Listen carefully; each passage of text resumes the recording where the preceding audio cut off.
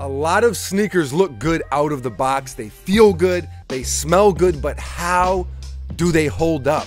I've had the LeBron 15 since it released, and I've played a lot of basketball in them. A lot of basketball. I took them to Colorado and competed at the Olympic Training Facility in the USA 3-on-3 Nationals. I've played in different states, on different courts. I have put these to the test, and a lot of people still ask me about this shoe in particular, so I felt it was only right to give you an update. For starters, they do run a tad big, and I don't know if anyone else has had this problem, but I have to wear 2 pairs of socks when I play in them or my toes get tore up. This battle knit is no joke, very rugged. But when I do go with 2 socks, they're super comfy, and that is because of the cushioning, which is pretty much always top notch in LeBrons. But I think this is the best cushioning since the 10, well, really second to only the 10. Nothing else is messing with those.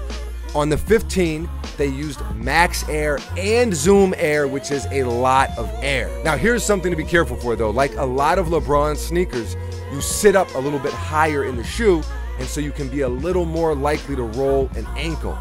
I hadn't rolled my ankle in years, but yesterday while I was playing in the ATG Pro-Am down here in Clearwater, Florida, I rolled my ankle. Sad day.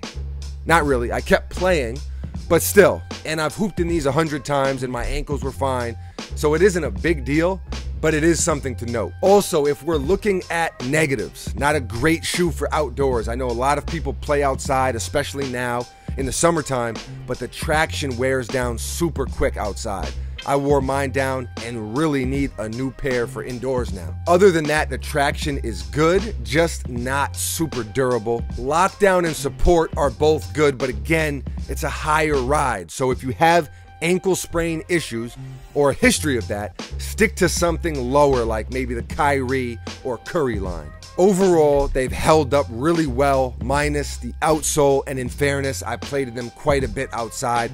I always recommend having an indoor pair and an outdoor pair if you're able to. Comfort gets better and better for me. The cushioning is just as good as it was initially, hasn't bottomed out at all, and the fit is still the same. This battle knit keeps its shape and structure well, which was something I worried about at first because some fly knit sneakers don't. These are definitely one of my favorite basketball sneakers of the last few years. Really, really good shoe. I've played well in them. Leave a comment below and let me know, what is your go-to sneaker right now for basketball? What are you lacing up on the court?